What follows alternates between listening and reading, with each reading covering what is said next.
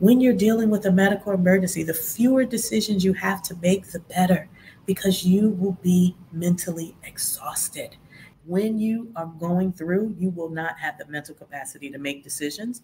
So these are some things to consider now. So it's one less decision you have to make.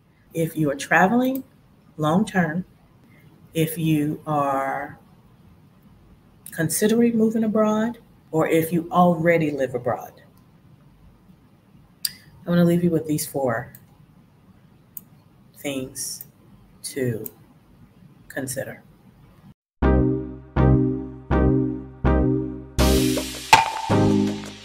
Number 1, insurance. Insurance, insurance, insurance.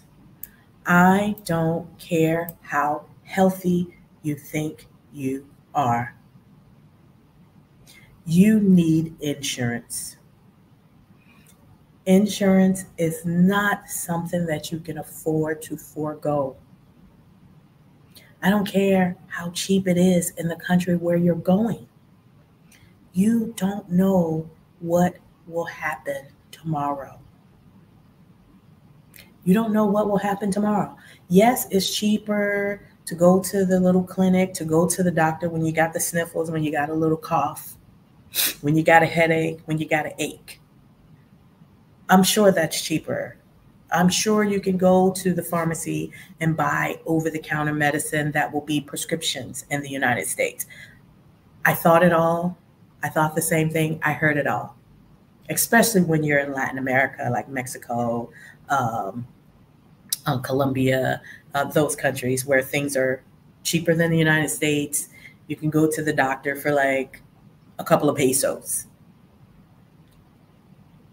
You don't know what could happen tomorrow. Having the sniffles and having a couple of aches is not the same thing as having a life-changing diagnosis.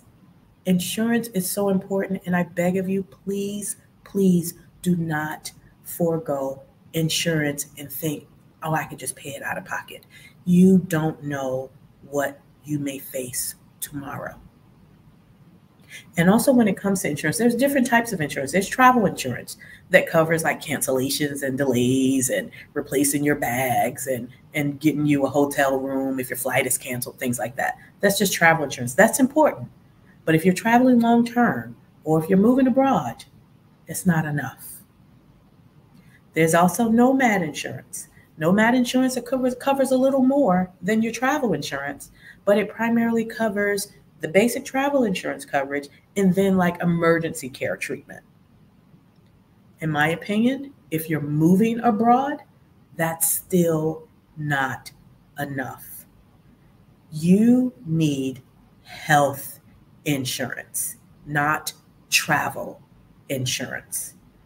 Please get health insurance. And if you don't know how to choose good international health insurance, hire an insurance broker. Hire an insurance broker that can cover all of the options for you, that can explain the coverage, that can explain the exceptions. Please do not forego insurance coverage just because you're healthy. I felt fine. I had no symptoms. Insurance coverage will give you that peace of mind, and it'll be one less thing you have to worry about when you're facing life-changing medical decisions. The second thing I want you to consider is your family plan. In the event of emergency, what's your family plan? I know a lot of us move abroad and we create community abroad, which is important. Make sure your community expands beyond the Black expat community. Make sure you're creating a family plan that includes the people you're familiar with in the Black expat community. Also create relationships with the locals, because in the event of emergency, having connections to a local person that understands how the inner workings of the medical care system, the language, if there's a language barrier. Thankfully here in Malaysia, They speak English, so it's not so much of a language barrier, but it's still a cultural difference. Having connections to a local can help you navigate those things. And when you're dealing with a medical emergency, it can give you so much peace of mind knowing that you have someone on your side that's a local that understands how things work and that can help you navigate the system. So part of your family plan, make sure you connect with a local, develop friendships, genuine friendships with a local in the community where you choose to live. But in addition to your family plan, if something were to happen to you abroad, especially if you're far away from home, like where I am, on the other side of the world in Malaysia, if something were to happen to you abroad, what is your family plan? Do you have a contact person that will say, I will come? Who will be your contact person? While it's amazing to have friends in community, I cannot tell you how much of a burden it relieved from my heart to have family with me. Who is your contact person in your family that has the ability to come in an emergency? Do they have a passport? If they don't have a passport, get them their passport now. My second family member that came here, her passport had expired. So even though that was something we were able to overcome, if they have a passport, that's one less thing you have to worry about, one less decision you have to make. When you're dealing with a medical emergency, the fewer decisions you have to make, the better, because you will be mentally exhausted. You will not have the mental capacity to make some decisions.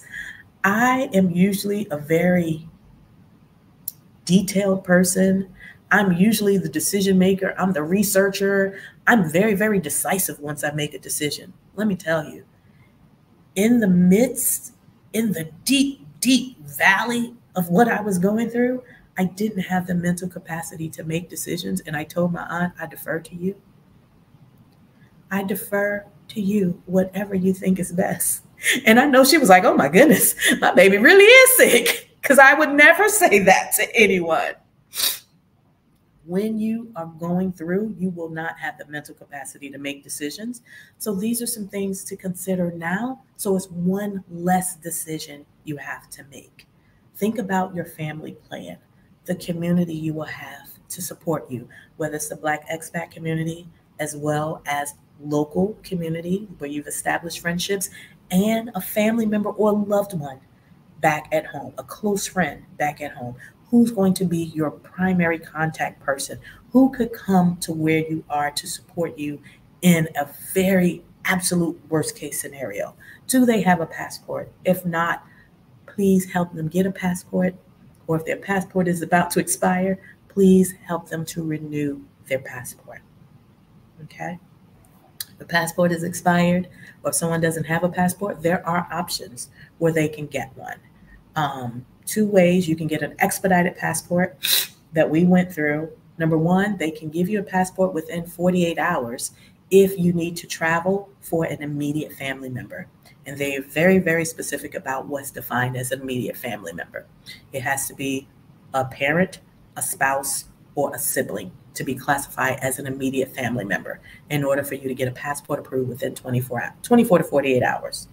The second way to get a passport approved, this could take up to 2 weeks.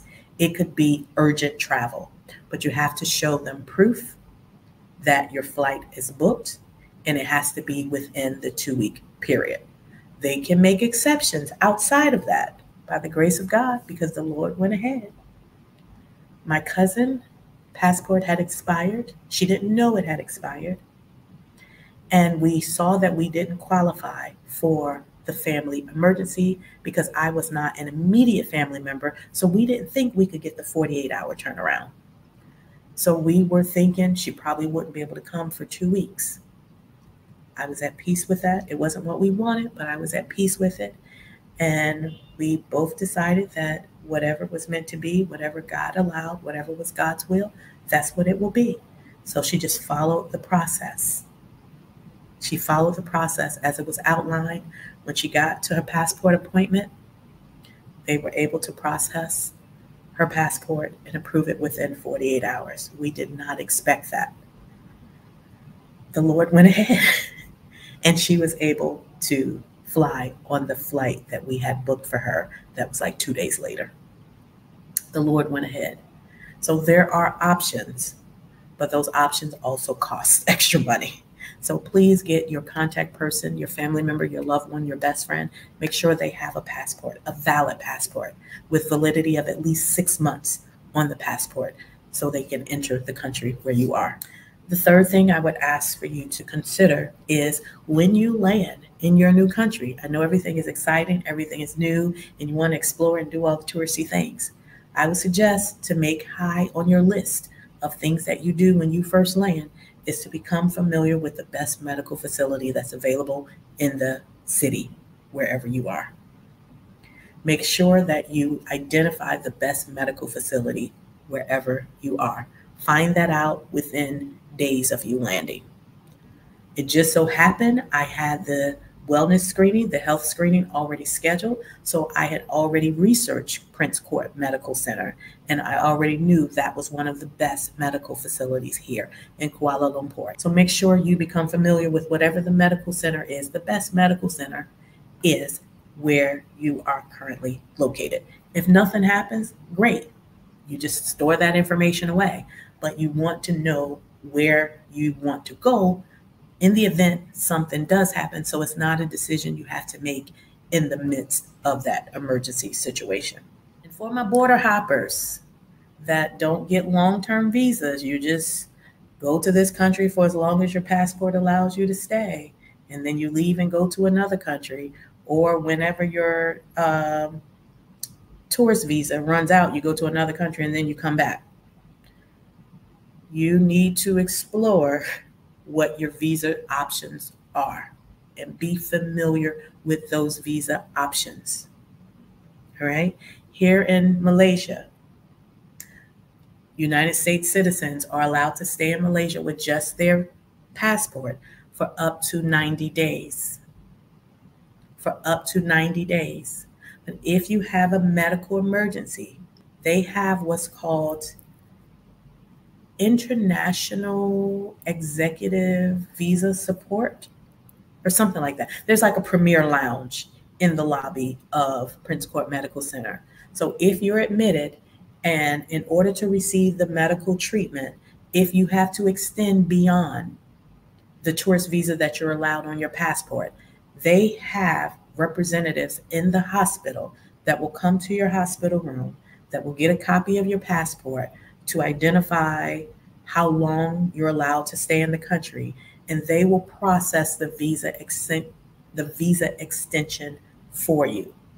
If you're physically able, they do want you to show up at the immigration office with them, but they will represent you. If you're not physically able, there's something that they do in order to prove that you're not physically able, and they take that to the immigration office and request the extension for you. But you'll need medical paperwork from your doctor that documents the treatment you're getting, how long you'll need that treatment, so they can determine how long the visa can be extended.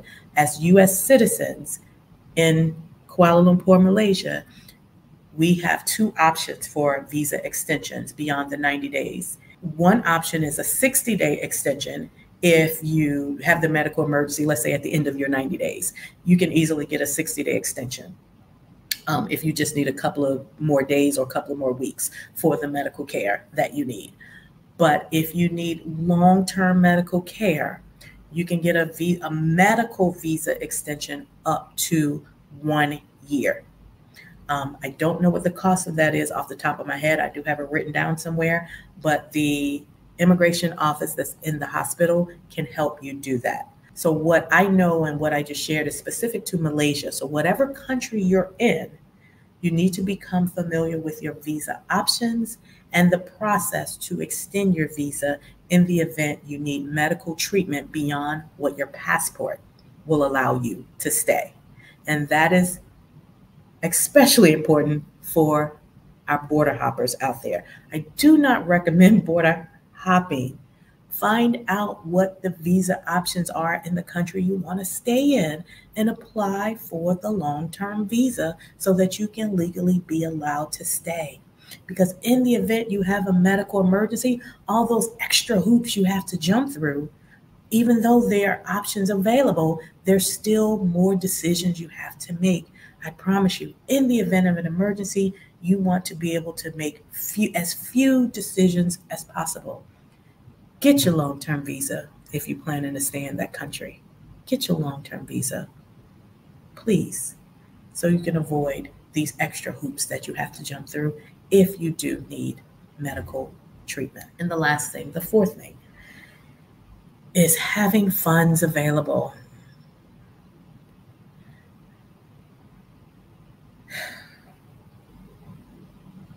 This may need to be a separate video that I'll elaborate on further. This experience has changed my perspective about the importance of money. This is a personal finance investing channel. You already knew that financial literacy, good personal finance management, and investing was important. This experience has enhanced it even more. When my family member said, "I will come," I was in a position to tell them, do not worry about the cost of anything. The fact that you will be physically here with me is priceless. I want to book you a business class or first class flight because I want you to be comfortable, because I knew neither one of them had ever flown 24 hours before. When the insurance company said your claim is denied, that did not change the peace that I had to stay here. I did not want to go back to the United States and risk being told, oh, we'll just watch it, we'll wait. I did not want to have to risk going back to the United States and be faced with any type of racism. I was at peace with the care I received here. So whether the insurance approved it or denied it, I was still going to get the treatment I needed here. Time was of the essence, and I did not want to delay it any further. So having funds available, having one less thing to worry about, gave me the peace of mind to say, I want the best treatment where I currently am. Money should not be any reason to influence life-changing decisions. So when you prioritize your finances, it helps you to have the peace of mind to make the decisions that are in your best interests. We'll talk about this more later in future videos, and you're probably going to get sick of me talking about it because my perspective has changed so much because of this current experience, and I'm going to share it with you. But the point I want to make today, and this last point of this video, is to please, before you move abroad, please, before you travel long-term abroad, have funds available in the event of an emergency so that money is not the reason you're not able to get the absolute best care that you deserve. I know there are people on the internet that are showing you you don't need a lot of money to do this, you don't need a lot of money to do that, and they're right. You can move abroad without a lot of money. When you're healthy, when you're strong, when everything in life is going according to plan, you don't need a lot of money. You don't need any money, to be honest, when everything is going perfectly. What happens when it doesn't? What happens when things are not perfect? When things don't go according to plan? You can feel great. You can look great. I'm blessed that I don't look like what I've been through. 2 months ago, I had no idea that my life would be what it is today. I attribute my financial health to my Lord and Savior as well. Down to the finances. He already went ahead and prepared it for me. And I believe that he can do the same for you too. So I share this last point to make sure you have funds available, because I want you to have all the things that you deserve when you move abroad. But I don't want you to do it with a short-term mindset, with a short-sighted mindset in circumstances that may become worse than what you had when you left because you didn't prepare financially. Money is a tool that can bring you peace, that can make sure you have one less thing to worry about when life happens. Because money was not a concern, I was able to get my family here comfortably. I was able to pay the medical bills, to pay for the surgery, to pay for the hospital stay. Money was the least of my concerns because I needed all of my mental capacity, all of my energy, first and foremost, to turn to God, to get closer to God. And then God gave me the peace so that I can focus on healing. When your body is going through trauma of a major surgery, you need all the energy you can muster to focus on healing. I attribute my healing and my peace and the lack of pain to being able to focus on what was important. And that was allowing my body to rest, being mentally at rest, being spiritually at peace so that I can heal. I hope what I've shared with you has given you some food for thought. I hope what I've shared with you has helped you understand the importance of your personal finances. I hope what I've shared with you has reminded you of God's grace and how He goes ahead. In the storm, you can have peace. Even in the middle of the storm, you can still have peace when you're looking to God for your peace.